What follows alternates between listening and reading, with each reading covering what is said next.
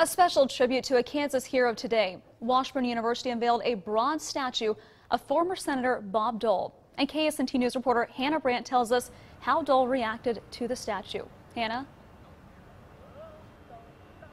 Brooke, there were some really touching moments here today as people gathered to see the statue. Now, Bob Dole was here and he talked about just how honored he is to have a permanent place here on the Washburn University campus. And he even got a little bit teary-eyed after seeing the statue. With tears in his eyes, former Senator and proud Washburn alum Bob Dole returned to campus today for the unveiling of the statue. Thank you.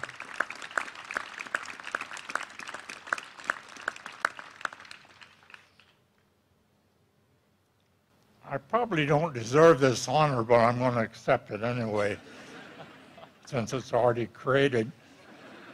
Artist John Libo worked on the statue for 7 months. And he says the real honor was getting to immortalize someone who has done so much for the state and for the country.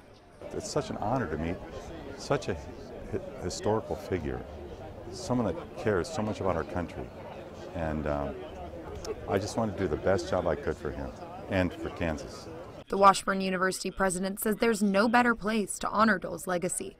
And he hopes it makes an impact on students as they walk by. As a Washburn student, a sense of pride that we have this close connection with this great American. But second, I hope that they realize that integrity and respect really means something. And for Dole, he says he hopes his legacy is one of bipartisan unity and state pride. I'm a proud Kansan. I love this state. I love the people in the state. Whether they're Democrats, Republicans, Independents. My view is once you're elected, and I'm certain that was Nancy's view, you serve the people. You don't serve only members of your party, you serve everyone in your state. This is the very first statue of Dole ever commissioned, and it was a gift to the university by friends of Bob Dole who are also Washburn alumni. Live in Topeka, Hannah Brandt, KSNT News. All right, thank you, Hannah. A wonderful way to honor him. Now, Bob Dole is 95 years old now. He received his bachelor's degree and his law degree from Washburn and spent more than 30 years in Congress.